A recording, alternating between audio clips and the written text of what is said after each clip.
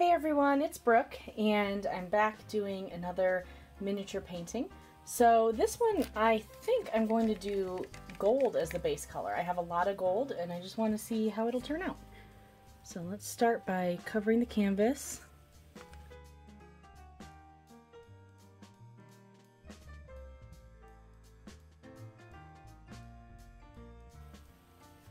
Alright, and I'm going to get out some air bubbles with my torch.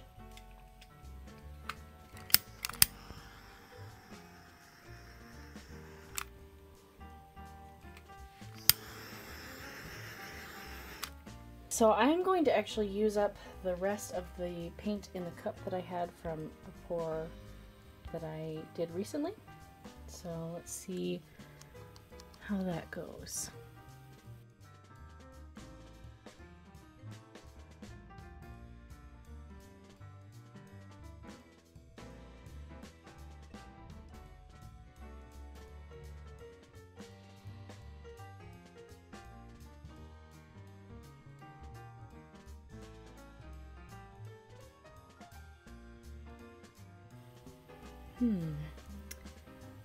I think I might actually leave it like that. It looks kind of cool. Yeah, I think I'm going to leave it like that and see how that goes. So we'll watch it for a little bit, see if it changes, and then be back for a close-up.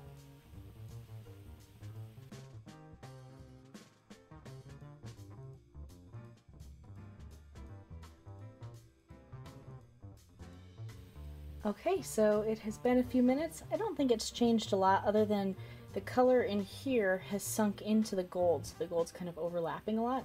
So let's go in a little closer and see if you can see it any better. So here's where the gold is overlapping the color, which is kind of a cool effect. And there's just so much detail up close for such a tiny canvas. Now, one thing I'm not sure what it'll be like when it dries is the edges, because this was black gesso on the sides, the edges kind of show black. So I'm not sure if that's going to look okay when it dries, but I guess we'll just see. So thank you so much for watching, and please subscribe if you haven't already, and you'll see new videos when I post them.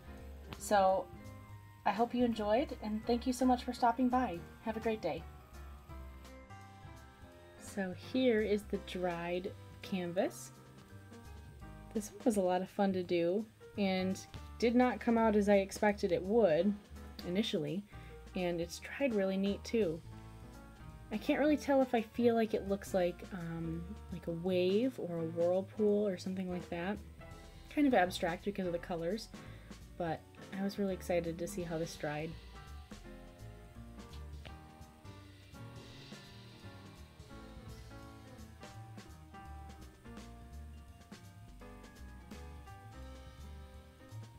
So thanks again for watching.